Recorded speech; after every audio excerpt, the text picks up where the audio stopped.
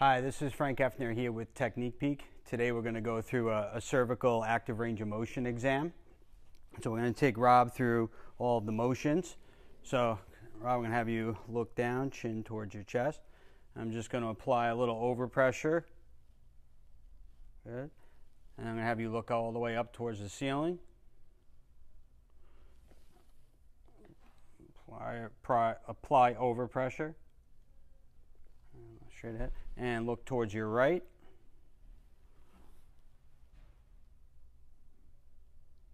And I'm going to have you look towards your left.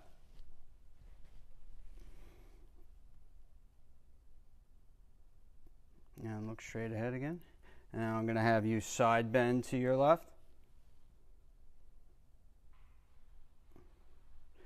And I'm going to have you side bend to your right. Okay. Next, we're going to take Rob into all four quadrants.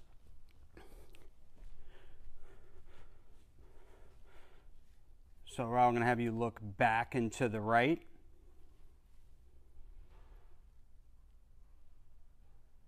And look straight ahead. And I'm going to have you look back and to the left. So now we're working on closing on each side in the cervical segments.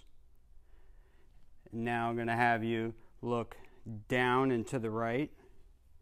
So now we're looking at opening of the left cervical segments. And now look down and to the left. Now we're looking at opening of the right cervical segments. And look straight ahead.